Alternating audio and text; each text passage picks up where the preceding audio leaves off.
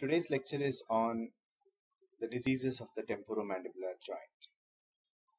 Temporomandibular joint is a synovial joint which is mainly formed by the junction of the mandible and the temporal bone.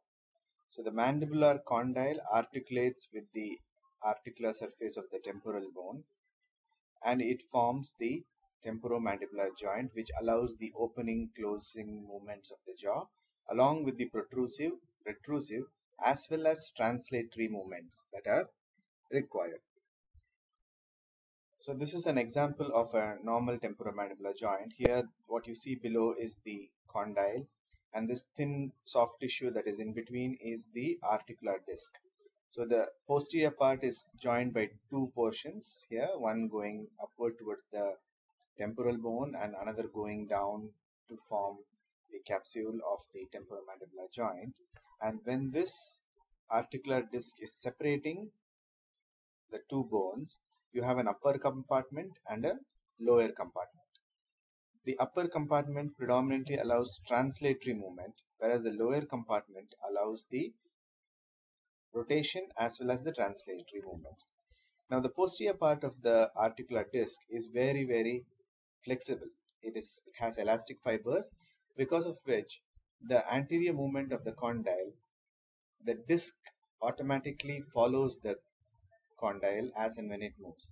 When the condyle moves back, the disc is actually pulled backward. So this is how the normal temporomandibular joint functions. Now this temporomandibular joint consists of not only the articular disc and the bone, but is also involved by muscles. The lateral pterygoid incorporates itself along with the disc. Apart from these, you will have the temporalis, the masseter, and the medial pterygoid, which regulate the movement of this particular joint. The temporomandibular joint disorders is similar to any other joint disorder. They can be broadly categorized as developmental, traumatic, inflammatory, neoplastic, extra-articular disturbances, and myofacial pain dysfunction syndrome. Among the developmental disorders, you can broadly think of a disorder in which the condyle is completely disappeared. It's called as the aplasia of the condyle. It can also be smaller size condyle, maybe unilateral or bilateral, called the hypoplasia of the condyle. Excessive growth of the condyle can result in hyperplasia of the condyle. Both hypoplasia and hyperplasia gives asymmetry to the face.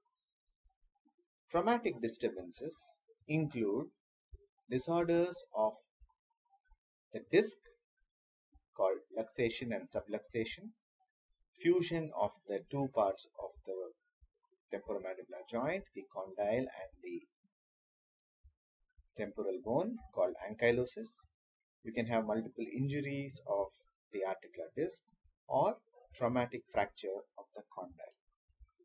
The inflammatory disturbances, as the name suggests, arthritis. Itis means inflammation. Arthro means joint. Inflammation of the joint is called arthritis.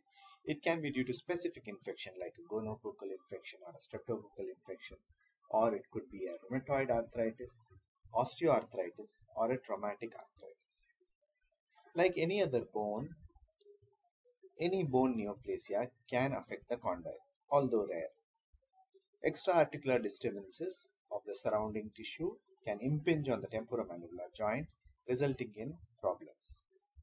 A special syndrome called the myofacial pain dysfunction syndrome and closely associated temporomandibular joint syndrome, we will discuss about that in the end of the lecture. The very first component is aplasia of the condyle. The condyle, which is placed anterior to the earlobe, may be not formed during the development. This can be associated with the defects of the external ear also, along with underdeveloped mandibular ramus. The chin will be very receding and small. There is no specific treatment for this. However, an osteoplasty can be performed for the normal functioning of the joint. Hypoplasia is nothing but small sized mandibular condyle. It can be a congenital defect where we do not know the cause, hence it's idiopathic. But in earlier times, when forceps deliveries were used, they used to use a forceps to hold the child's head at the level of the mandibular condyle. This led to trauma and hypoplasia of the mandibular condyle. Apart from these, infections and radiation injury can also give rise to hypoplasia of the mandibular condyle. Clinically, there may be asymmetry if the hypoplasia exists on one side. As you can see in this photograph, the plane of occlusion is slanted towards one side. It is higher placed at the side of hypoplasia, and there may be a midline shift and limited movement of the joint. The treatment would not be feasible because there is inherent growth defect. Maybe cartilage and bone grafts have been tried out in severe cases where movement of joint is impeded. Similar to hypoplasia, there may be an unilateral enlargement leading to hyperplasia of the mandibular condyle. This also leads to asymmetry, but the slant will be opposite to the affected side. The etiology is generally thought to be a mild chronic inflammation of the joint space, which leads to progressive growth of the cartilage and the bone. The treatment would be mainly resection of the joint so that there may be symmetry and proper movement of the joint that can be hastened. Because of the lack of the articular disc that separates the lower and the upper compartment, the mandibular condyle may fuse with the temporal bone, leading to hypomobility. This is called ankylosis. It may be due to a trauma, like in forceps delivery, or a fall leading to the injury to the chin, which gets translated through the ramus to the condylar region. Infection of the middle ear, septicemia may damage the articular disc, leading to ankylosis. Abnormal intrauterine development is also a cause. Usually this is seen less than 10 years of age, where you will see facial deformity with a very receding chin, as you see in this picture. Based on the side of involvement, it may be unilateral or bilateral. To compensate for the opening, there will be a prominent antigonial notch. Based on the site of ankylosis, it could be an intra-articular ankylosis or an extra-articular ankylosis. Intra-articular ankylosis may be associated with the flattening of the meniscus, leading to a fibrous ankylosis where the articular disc itself fuses the maxillary and the mandibular. The articular disc itself fuses the upper and the lower compartments. The extra-articular ankylosis, there may be slight movement present, wherein there will be splinting of the upper and the lower compartments, the temporal bone and the condyle, because of a fibrous growth occurring to the side of the articular disc. Traumatic disturbances of the temporomandibular joint include some disc problems. In this picture, you can see there is a disc which moves along with the condyle. The purple color here represents the articular disc.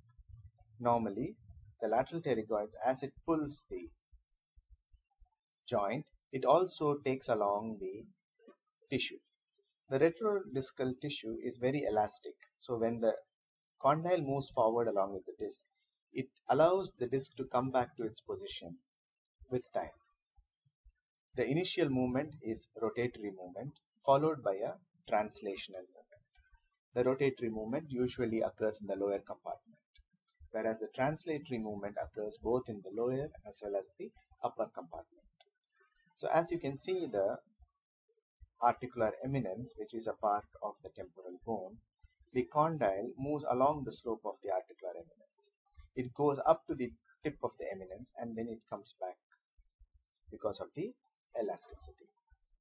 Now, in case of an error in this positioning of the articular disc may be positioned anteriorly, like in this case, and the condyle will contact with the posterior aspect of the articular disc, which may lead to pain and improper movement.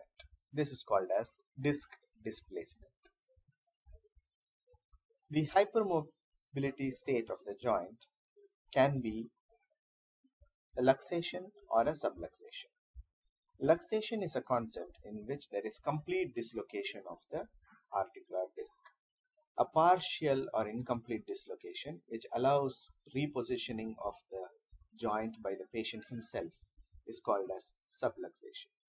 It could be resultant of a sudden trauma, stretching of the capsule, excessive yawning, and the jaw will suddenly get locked because the condyle moves anterior to that of the articular eminence and is not able to come back to its normal position. Now, in this case, you can make out the joint moves anterior to the articular eminence and gets locked in that position. The muscles do not have the capability to go downward and backward around the articular eminence. So the patient will come with an open jaw and there will be prolonged spasmodic contraction of the temporalis leading to pain in the temporal region, around the ramus. The best possible treatment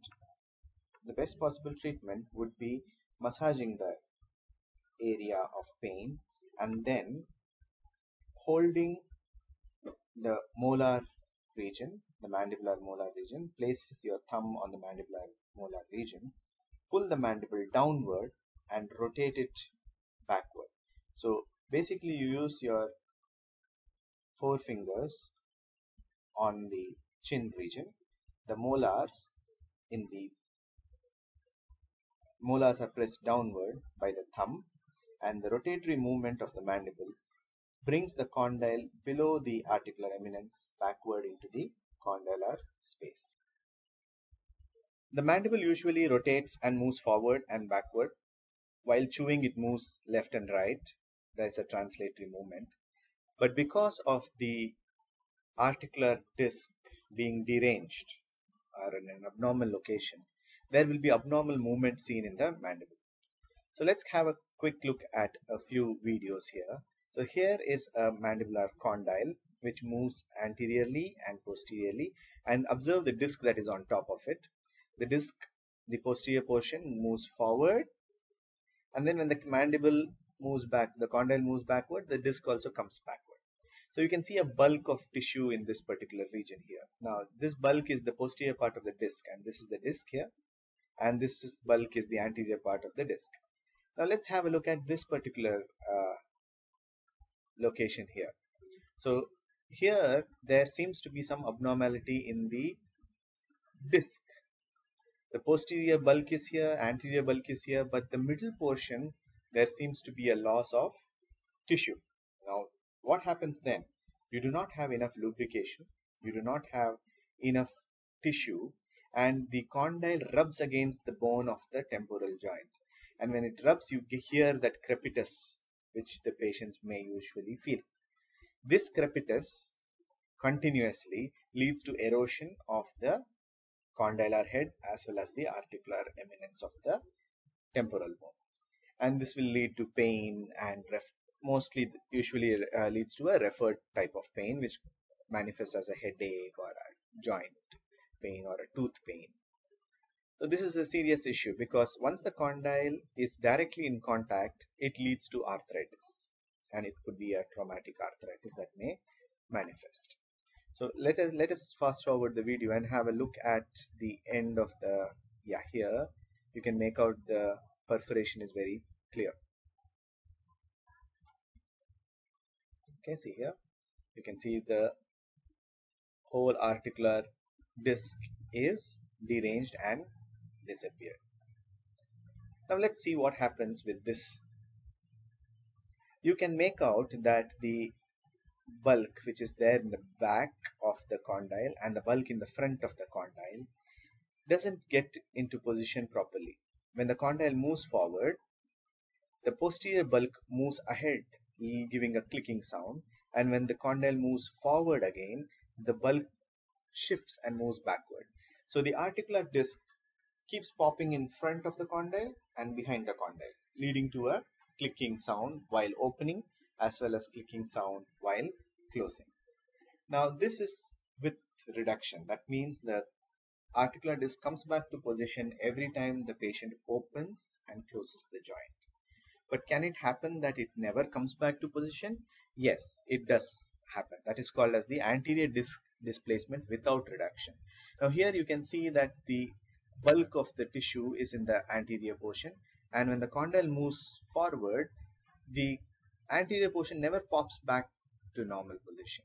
Now this will have some restricted movement because the posterior portion of the articular disc is not so flexible to move forward as it used to before the articular disc was in correct position. So there will be restriction of movement and constant pain during opening of the joint, and there will not be any clicking sound or popping sound. Now let's have a look at a degenerative joint disease because of a perforation which I had explained in the previous video. Here you can see that the condylar head has lost its shape. It is no longer convex and it's becoming flattened, and it gives rise to a constant crepitus and degeneration of the condylar head. So this will lead to a constant pain, crepitus, and inability to open the mouth and speak to a certain extent. So usually these changes are more likely to be seen in females than in males for unknown reasons, and the most common area where the pain is sensed is the periauricular region. There may be snapping or clicking of the joint based upon the disc movement happening with reduction or without reduction, and the patient will not be able to open the mouth wide. In case of severe pain, you may have to position back the articular disc into normal location and immobilize the jaw for a certain time so that the tissue can regenerate and become normal. Condylar fractures are a serious trouble. The condylar fractures may be primarily due to trauma or secondarily because of infection or an odontogenic cyst or tumor or anything that weakens the bone in that particular region, leading to a pathological fracture. Usually when the condyle fractures, there will be lockjaw. The condyle is usually displaced anteromedially. Rarely it is laterally or posteriorly. There will be pain, swelling, hematoma in that particular region, leading to inability to open the jaw, called as lockjaw.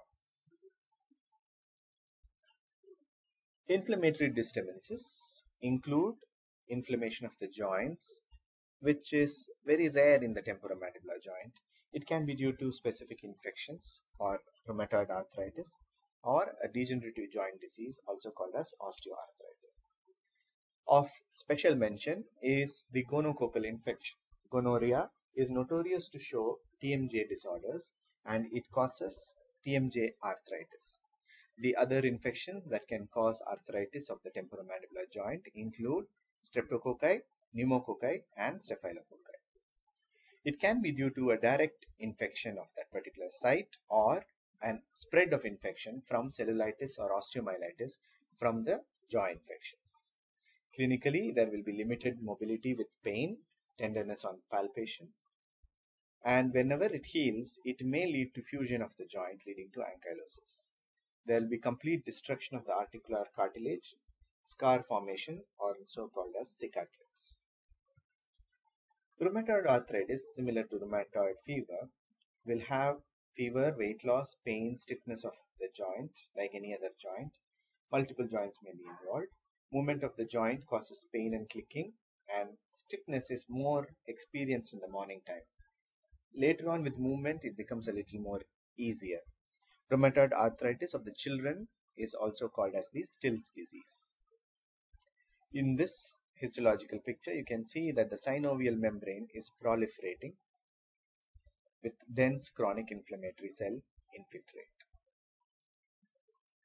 Osteoarthritis demands special mention.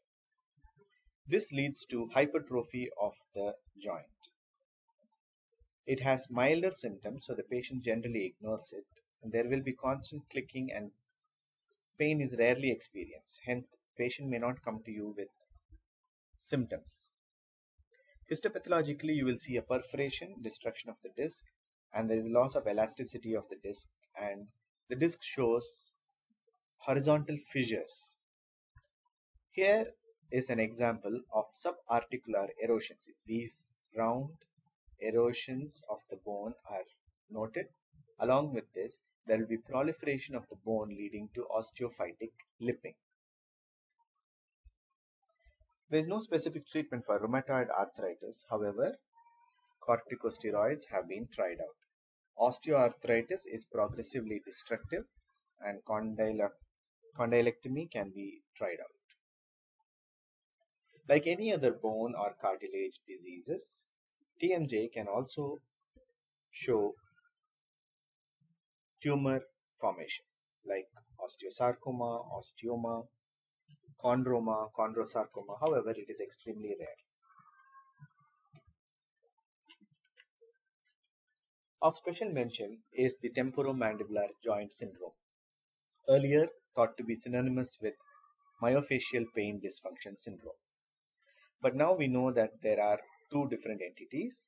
The temporomandibular joint syndrome can occur following the myofacial pain dysfunction syndrome, or it can be secondary to a true articular disease like any of the arthritis previously mentioned. Most of the TMJ problems is because of malocclusion and bruxism, although psychological effects with stress and anxiety and any temporomandibular joint disease is also mentioned in the etiology, and you may encounter them commonly in your dental practice. Malocclusion may be iatrogenic, wherein because of an abnormal filling, there may be an excessive high point leading to improper occlusion leading to TMJ problems. Let's have a look at this video. Now here you can see that the articular disc may be moved anteriorly leading to pain in that particular region. Now there are multiple muscles that are involved here. So you can see the lateral pterygoid. You may also have the medial pterygoid, which is the masseter, the temporalis. All these have specific trigger points.